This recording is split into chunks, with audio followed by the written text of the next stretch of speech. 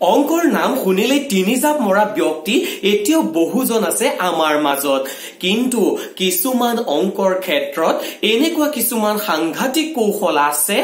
যিবোৰ প্ৰয়োগ কৰি আমি ডাঙৰ ডাঙৰ সমস্যাসমূহ অতি সহজতে সমাধান কৰি দিব পাৰো তাকো অতি কম সময়ৰ ভিতৰতে আৰু হয় এনেকুৱা কৌশলবিলাক এবাৰ যদি আপুনি জানি লয় তেতিয়াহলে বিষয়টো আপোনাৰ কাৰণে ম্যাথমেটিক নহয় হৈ যাব ম্যাথ মেজিক আৰু আপুনিও হৈ পৰিব সেই ম্যাথছৰ জাদুকৰ হয় আমাৰ ভিডিও সমূহত আমি এনেকুৱা কিছুমান কৌশলে আপোনাৰ বাবে লৈ আহি আছো আজিও আছে আমাৰ এটা সাংঘাতিক কৌশল গতিকে ভিডিওটো শেষলৈকে চাই থাকিব আৰু আমাৰ কৌশলবোৰ চাই আপুনি কেনেকুৱা পাইছে সেইটো জনাবলৈ নাপাহৰিব তলৰ কমেন্ট বক্সত আৰু অধিক কৌশল পাই থাকিবলৈ চাই থাকিব আমাৰ চেনেল একাডেমিক হেল্প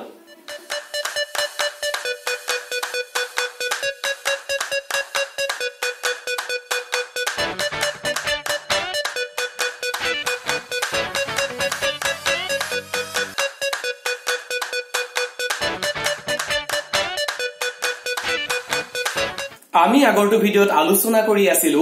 99 ৰ লগত দুটা ডিজিটৰ সংখ্যা যদি পূৰণ কৰিবলৈ দিয়ে আমি পূৰণ নকৰাকৈ কেনেকৈ পূৰণ ফল পাব পাৰো মাত্ৰ 3 সেকেন্ডতে তাৰ কাৰণে আমি এটা বিশেষ কৌশল শিকি লৈছিলো আৰু আজি আমি আলোচনা কৰিম 99 ৰ লগত তিনিটা বা চাৰিটা ডিজিটৰ সংখ্যা পূৰণ কৰিবলৈ দিলে আমি পূৰণ নকৰাকৈ কেনেকৈ পূৰণ ফল পাব পাৰো তাৰ কাৰণে আমি প্ৰথমতে এটা উদাহৰণ লৈছো 99 ৰ লগত পূৰণ কৰিব লাগে এটা 3 ডিজিটৰ সংখ্যা অৰ্থাৎ 157 আৰু 99 ৰ লগত 157 যদি আমি পূৰণ কৰো তাৰ পূৰণ ফলটো হ'ব হয় এইটোৱে আনসাৰটো 99 আৰু 157 ৰ যদি পূৰণ ফল উলিয়াও তাৰ ৰিজাল্টটো হ'ব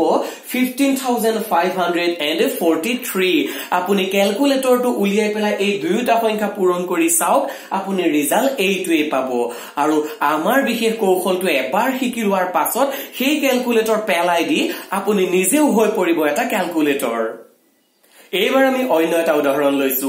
এইবাৰ 99 ৰ লগত আমি চাৰিটা ডিজিটৰ সংখ্যা এটা পূৰণ কৰিম 99 ৰ লগত পূৰণ কৰিম 2157 আৰু আমাৰ কৌশল যদি আমি প্ৰয়োগ কৰি 99 আৰু 2157 ৰ যদি পূৰণ ফল উলিয়াও তাৰ পূৰণ ফলটো হ'ব হয় এইটোৱে পূৰণ ফল 99 আৰু 2157 ৰ ৰিজাল্টটো হৈছে 2,13,543 একেবাৰে শুদ্ধ উত্তৰ আপুনি এনে ধৰণৰ কৌশল প্ৰয়োগ কৰি এনেকুৱা ডাঙৰ ডাঙৰ সংখ্যাৰ পূৰণ ফল আপুনি চুটকিতে উলিয়াব পাৰিব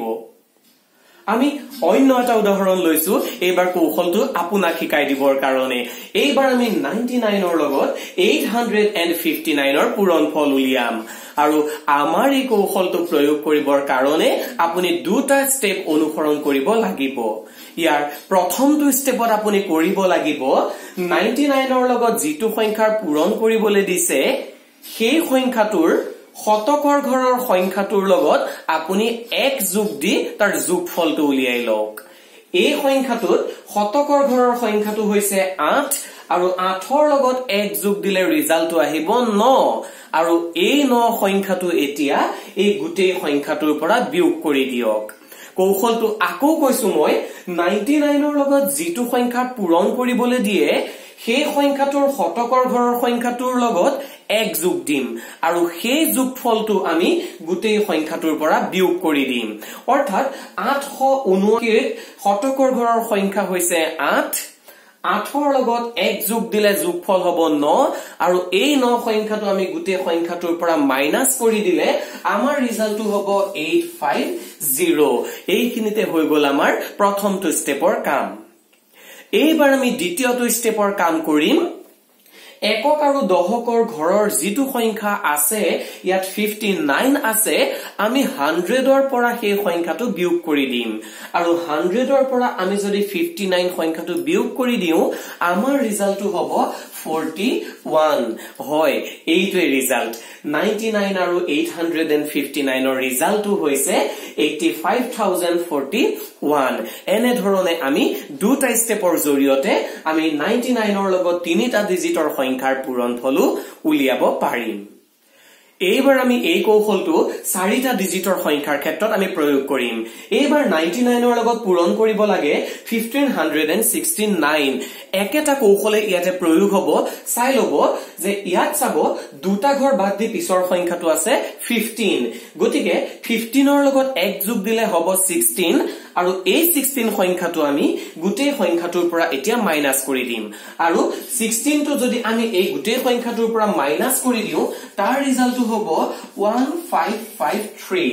আৰু ইয়াৰ পাছত আমি সেকেন্ড টু স্টেপৰ কাম কৰিম সেকেন্ড স্টেপত আমি কি কৰিম এই একক আৰু দহকৰ ঘৰৰ সংখ্যা দুটা আমি 100ৰ পৰা মাইনাস কৰি দিম 100ৰ পৰা আমি যদি 69 টো মাইনাস কৰি দিও আমাৰ ৰিজাল্টটো আহি যাব 31 হয় এইটোৱে আহি গল আমাৰ 99 আৰু 1569 ৰ পূৰণফলটো অৰ্থাৎ 1,55,331 একেবাৰে সহজ নিয়ম আপুনি প্ৰথমতে কৰিব কি এককৰ আৰু দহকৰ ঘৰৰ সংখ্যা দুটা বাদ দি তাৰ পিছৰ সংখ্যাটোৰ লগত 1 যোগ দিব